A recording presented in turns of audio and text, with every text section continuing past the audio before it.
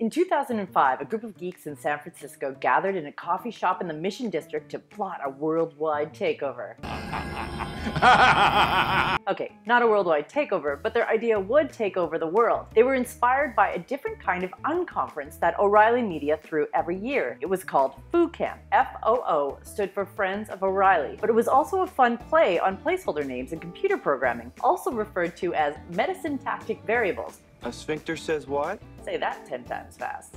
What? The idea was pretty awesome. It was an unconference because there were no pre-scheduled speakers, just a big empty grid with rooms across the x-axis and times down the y-axis. The attendees would arrive and fill in one of those spots to give a talk. The only issue with Barcamp was that it was invite only, so Tontik Chelik, Chris Messina, Aristasi, Ryan King, Andy Smith, and Matt Mullenweg were plotting to create an open version that they would call, drum roll please, Barcamp. You know, boo bar, bar being the next variable.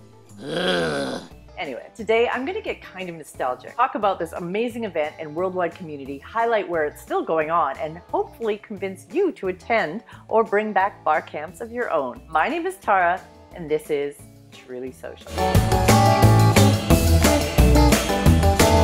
The first Barcamp was held in Palo Alto, California at the offices of SocialText, a wiki software company. It was organized in less than a week and attracted over 200 people. But that wasn't the most amazing part of this crazy event. It was also organized transparently, so within the next few years, Barcamps happened all over the world. It's estimated that there have been tens of thousands of them now. Holy shnikes! I missed the first Barcamp. I watched it happen from afar but couldn't attend. But once I got the bug, I traveled to Barcamps in New York, Toronto, Austin, Paris, London, Seattle, Portland, Bangalore, Los Angeles, and joined forces with some of the original founders to organize several subsequent Barcamps in San Francisco. 10 months since the first Barcamp, there have been now, I think this is the 31st or the 32nd Barcamp that's happened around the world, which is pretty amazing.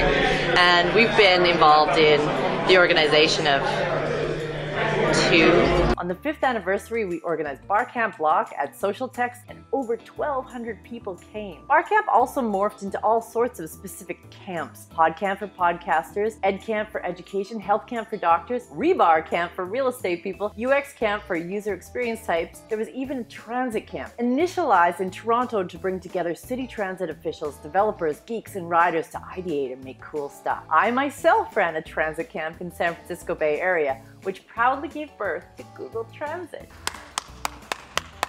I don't see as many Barcamps today, and many of those that do exist don't follow the same loose format. But I tweeted out a question about Barcamp just recently and got all sorts of responses. It's still alive and well in many places, including New Orleans, Saskatoon, Calgary, Minneapolis, Cameroon, Philadelphia, and more. Barcamp is a fantastic way to bring together people in the community and really showcase local talent, as well as encourage collaborations across various disciplines. Empower every man, and you will gain strength.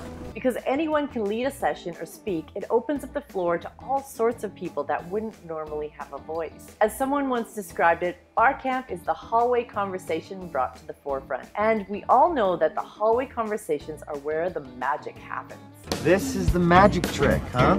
Illusion, Michael. Just recently, I had a conversation with a local police officer about doing Cop Camp, another public services-based camp, much like Transit Camp, where we could bring together law enforcement officials, developers and geeks, data people, businesses, citizens, and anyone else who would be interested in collaborating. I have some ideas of what I'd like to see come out of it, but keeping myself open to all sorts of possibilities.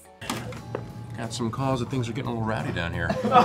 It's such a great format. All you need is space with a bunch of separate rooms for gatherings and talks, food and people, and Wi-Fi. The rest just happens organically. If you're inspired by the Barcamp format, definitely check out barcamp.org. I'll also link to a bunch of resources in the description below. And do let me know if you're gonna do one. I'm a bit of a camp head, you know, people who are addicted to going to Barcamp. You are a nerd. My name is Tara, and this has been Truly Social.